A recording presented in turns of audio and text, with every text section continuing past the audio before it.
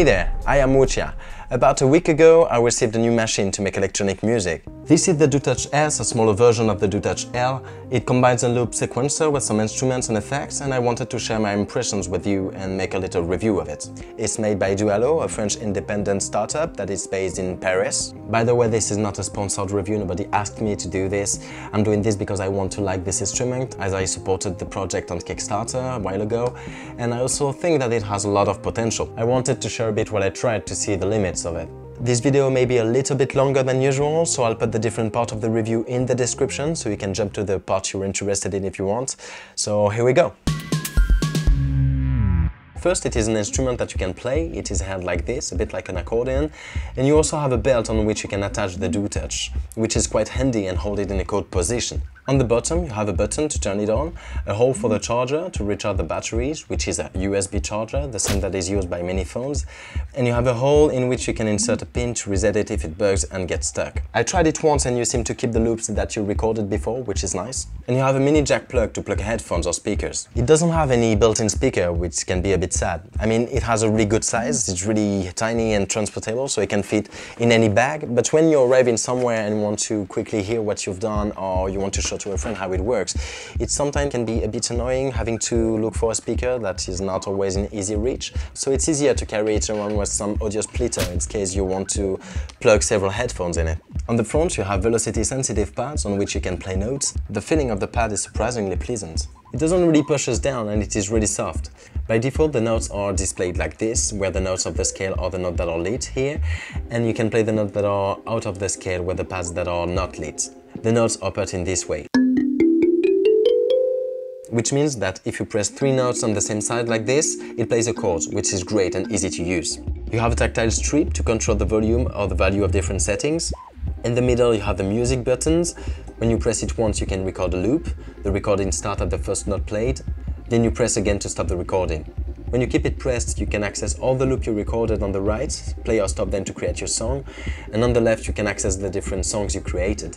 So you can store up to 24 songs, I think, made of 7 instruments each. Each instrument have 2 or 3 different loops recorded, and drums can play several loops simultaneously. And on the top you have the instrument button. When you keep it pressed, every pad is a different instrument that you can play, and you have the setting button to access the different kind of settings. Press the setting buttons alone to access the DoTouch settings, press the setting buttons with the instrument button to access the instrument settings, and press the setting buttons with the music button to access the song's settings. Okay, let's make a song to see how it works in practice. Just before we start, I would like to add that apparently Dualo plans to add features and bug fixes as the software gets updated. So if you're watching this in the future, it might be a bit out of date. To begin the song, I first need to set the tempo and the track settings, so music plus setting, and I need to find the pad that corresponds to the tempo and set it with the tactile strip. Then I need to hear the click, so I find the pad that corresponds to the click and turn the volume up with the tactile strip. And lastly, I need to set the quantize value, because it is really hard to be perfectly on time and I want all my kick drum to be right on the beat, and I also want my loop to loop perfectly with the tempo. So I need to find the pad for the quantization and set the value on, let's say, 1 beat, as I will only put a kick drum on every beat for now. It's a lot of back and forth between playing and setting things up, but if it feels a bit fiddly at the beginning and you spend some time tapping all the pads to find the settings you're looking for, I honestly think that you get the hang of it fairly quickly, as everything seems to be very well organized in a sensible way. For instance, when you're choosing an instrument, at the top are the drums, in the middle are the melodic instruments, and at the bottom are the effect sounds. On the left you have the more electronics instruments, and on the right you have the more acoustic tones. And the last selected setting stays selected when you go back to the option menu. Which means if I want to change the quantization to put hi-hats on the half beats, I can find the quantization right away by entering the song settings, as it's the last setting I changed. It makes things quicker to play and to learn. Okay, so now that we have drums, let's add other instruments. I'm gonna use this clean guitar, but I would like to add some more reverb on it. So I need to go in the instrument setting, where you can add some reverb, chorus, delay, distortion, filter, different EQs, or even an arpeggiator. For most of those effects, you have access to different settings with the last pads on the right-hand side. For instance, if you select the delay, you can set the speed of the delay, as well as the feedback, or if it's a mono or stereo delay. I I only wish that there were a bit more options for some of them, like the distortion that has only one type of distortion, and the filter that is only low pass or band pass and no high pass, and we don't have access to the ADSR of the sounds, which would have been great. Okay, let's try the arpeggiator then. I'll choose the sine wave instrument. In its effect, I'll add some reverb and a filter that would cut the higher frequencies to have a smoother sound. And then I'll add an arpeggiator and I'll set it to half notes. This value is a bit odd as 1 refers to 1 beat and not 1 bar. So if you choose 1/4, it would be 1/4 of a beat, which is a 16th note. And then I can choose the arpeggio mode and I'll set it to down so it plays like this. Let's play an arpeggio on 3 notes so it adds some motion on top of the 4/4 beat.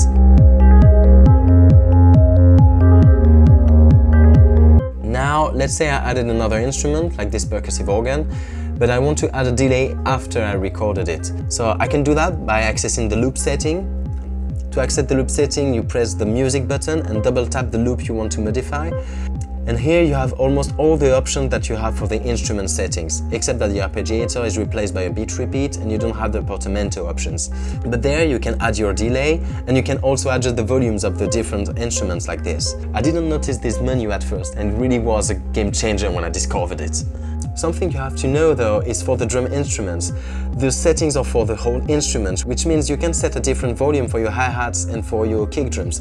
And if you set a reverb on your snare, for instance, it will also affect your kick drum, and this can get a bit frustrating sometimes. Also, I encountered a bug that will surely be corrected soon, but when I change an instrument while I'm playing a note, this note gets stuck and plays on and on and on, even if I change the music I'm recording. So it can be avoided easily by being careful, but yeah, sometime I had to restart the DoTouch because of it. Once the music is done, you can plug your DoTouch to your computer and sync it with the DoStation, the software that comes with it. The software acts like a hub that allows you to save the songs you made. It allows you to update your DoTouch, to update the sounds that are in it, and you can even create your own instruments using samples, so you can use it with your own sounds, which is great. If you want to store your music in a custom folder in your hard drive, you can. You can export it to DoMusics, and only DoMusic files. What is DoMusic files? It's like a MIDI file, but that can be read only by a DoTouch. So how do I export it if I want to listen to it on an MP3 player, or if I want to send it to a friend or share it on the internet? The best way would be to plug a cable from this mini jack, which is the only output of the DoTouch S, and plug it to a sound card, so you can record it with a DAW. Alternatively, if you don't have a DAW or a sound card, you can plug it directly into the microphone plug of your computer and record your live performance with Windows Default Recorder. That can work. It is very fiddly to export your DoMusic into MP3s at the moment, but it's kind of understandable. I mean, with the DoTouch, you create loops that you layer on top of each other, and the structure of the song is not written, you play it.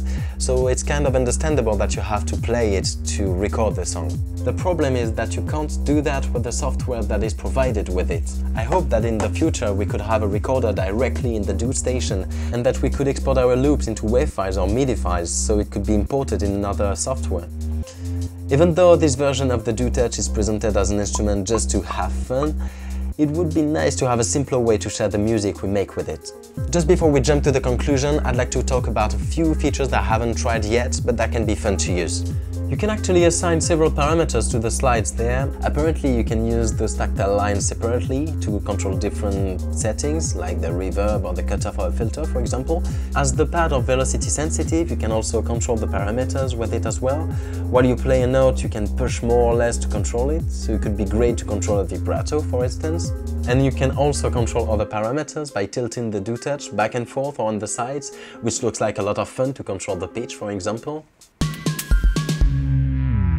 As I said, we have to note that I am reviewing the version S of the DoTouch here, which is sold as an instrument to have fun, which still bugs me a little for a machine that is sold at 480 euros or 420 pounds. The L version of the DoTouch is more oriented for live performance with a MIDI DIN outputs and a line output, so we can imagine that some of the hardware interface has been removed to cut the cost and present it at a lower price.